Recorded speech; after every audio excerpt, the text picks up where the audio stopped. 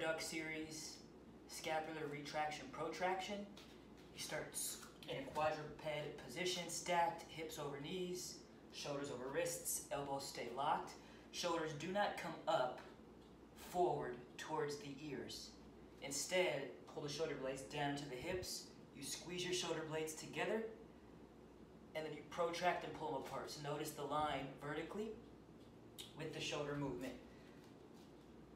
Elbows stay locked, squeeze, shoulder blades together, push chest away from the floor, protract, tuck that chin.